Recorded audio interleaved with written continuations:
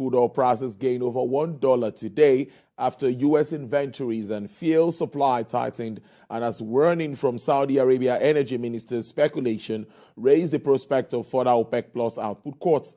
U.S. West Texas Intermediate crude is selling at $73.82 with an upsurge of 1.25%.